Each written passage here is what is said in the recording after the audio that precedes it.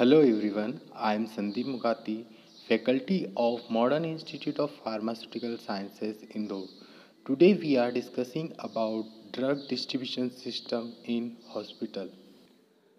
Introduction of drug distribution system in hospital. First, what is drug distribution system?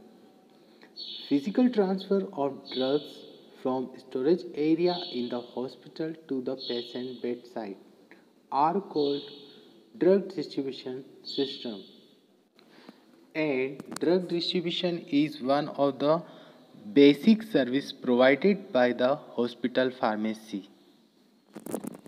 Towards development of new and improved drug distribution system, traditional method of distribution are now recognized into new system. In hospital, the procedure of drug distribution may be categorized into two groups. First is outpatient service and second is inpatient service. In this video, we are discussing about the outpatient service. So, dispensing of drug to outpatient. It is also called ambulatory services and refers to those patients who are not occupying beds in hospitals or in clinics, health centers and other places when they come for consultation, diagnosis and treatment. That means a person who goes to a hospital for treatment but who does not stay there during the night. Categories of ambulatory services. First, emergency outpatients. Second, referred outpatient. Third, special outpatient. And fourth, general outpatient. So, first, emergency outpatient. For emergency outpatient, 24 hours services are given who requires immediate care for the survival. Then second, referred outpatient. These patients are referred to the hospital for a specific purpose due to lack of facilities available with the private clinic practitioners or patient needs extra care. Point third, special outpatient. After compilation of general checkup of the patients are asked to go for accurate diagnosis by the clinical, pathological or radiological examination. After receiving the test report of examination, medicine is given to him. Point number 4, general outpatient. These patients come for the general checkup and medicines are prescribed to him. They may either undertake minor surgery, superficial surgery or dressing at hospital.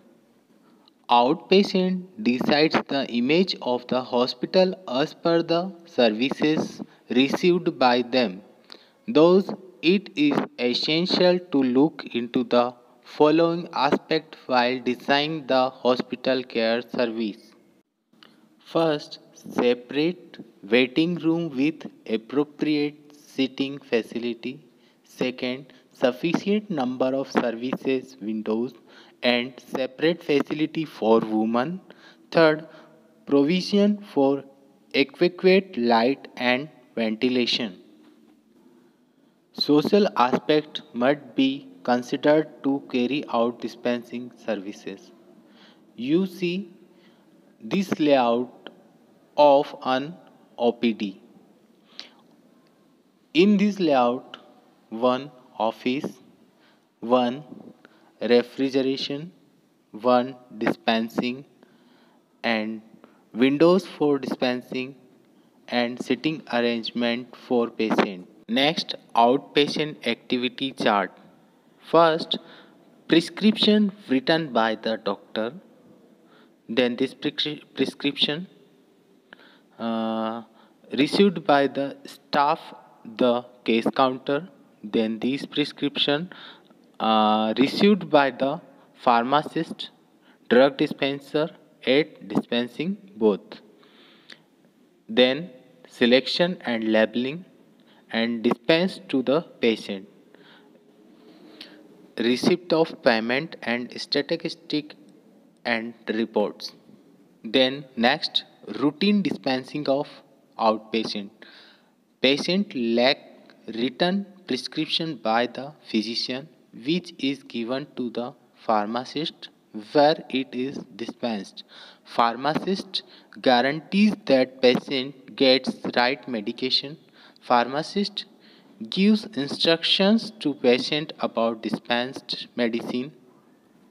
Then labeling of medicine, manufacturing of payments by pharmacist, then finally payment by medicine. Thank you to all.